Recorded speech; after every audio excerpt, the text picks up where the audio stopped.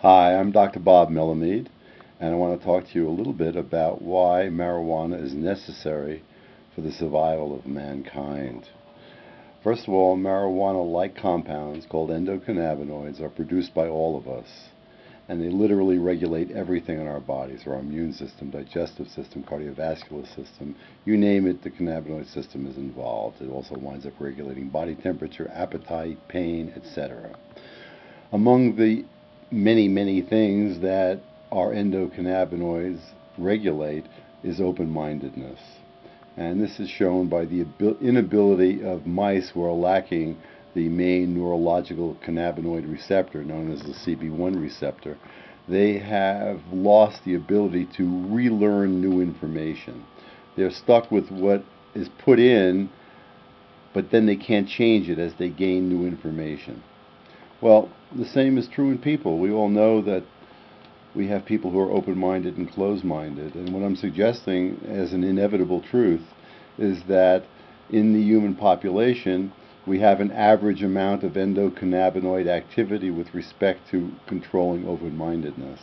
And some people are more endowed and some people are less endowed.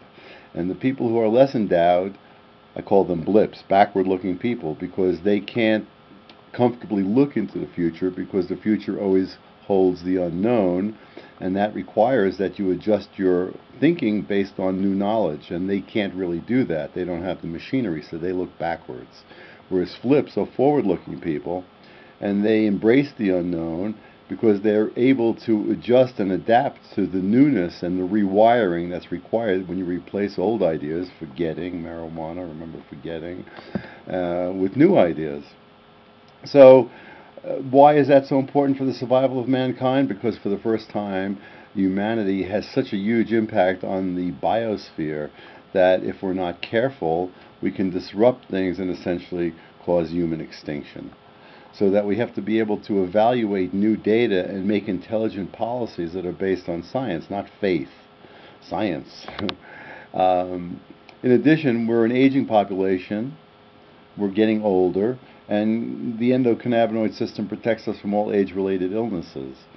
So what we're really seeing is the need for more cannabinoids, both as individuals to promote our health as we grow older, but on a global scale, really, so that we have policies defined by people who are able to take in new information and make policies accordingly. We have to change the paradigms of the past for a novel paradigm of the future, one where information is utilized effectively in making policies and end the insanity of the governmental people who I believe are disproportionately representing blips, backward-looking people, and therefore do not have the ability to change.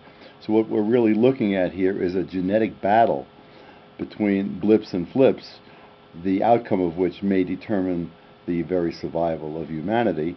We can't adapt fast enough evolutionarily. The only way we can promote these changes is by introducing more cannabinoid activity into the biochemical activity of humanity on the planet. Thank you.